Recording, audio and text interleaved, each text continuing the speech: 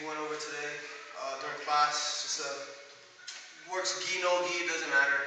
This is a position more, I guess, I don't need more no gi and no gi, but you can apply it in any position, yeah? Or in wearing the gi or not, okay? So this position happens, this person is going to go for a delahiva position, okay?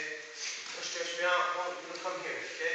It doesn't matter if he comes for a deep delahiva right here, if he has a deep, or he comes for a short delahiva right here, okay? It's going to be all, the fundamentals is going to be all the same, okay? My knee, I'm always going to try and get my knee to be pointing out, so I can break his delahiva, okay? I'm always going to be driving my shin into his leg, okay?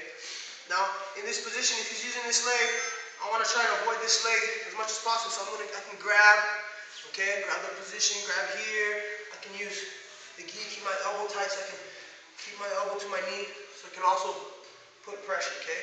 Now here, from right here, I'm always going to, this is the key that's going to happen. I'm always going to keep my shin pointed into his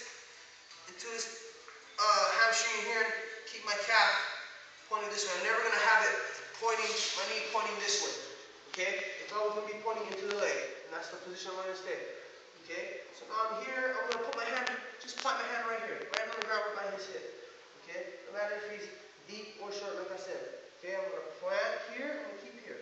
Now this hand right here is going to come right inside, I'm just going to plant on the ground. I'm going to drop my leg here, so I can put weight down on top of his leg and break his delahiva, okay? So I have my hand here, I'm going to put my hand right in front of his leg right here, okay? Now, I'm going to roll into the shoulder, because if I roll here, it's going to make my knee turn this way. I don't want my knee to turn that way. I want my knee to always stay pointing towards his leg, okay? So I'm here and here, climb. Now I'm going to roll over the shoulder, tuck, okay? I'm going to roll here. Well, now look at this leg. I'm going to triangle. You can grab the leg here, or you can grab here. Look, I put his leg right on my shoulder here. Boom. You can grab here, you can grab the leg. Now all I'm going to do is triangle tight. I'm going to compress. I'm going to tap him in a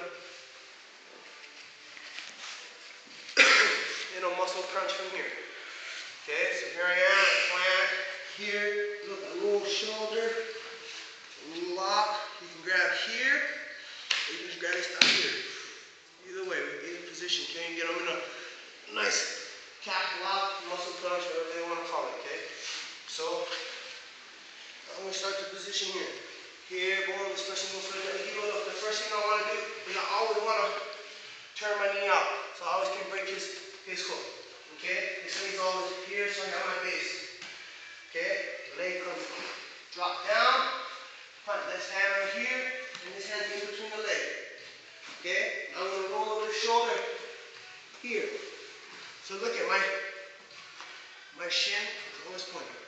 Okay, I don't want to turn it out like this, because my shin's pointing out. I want my bone to be facing him.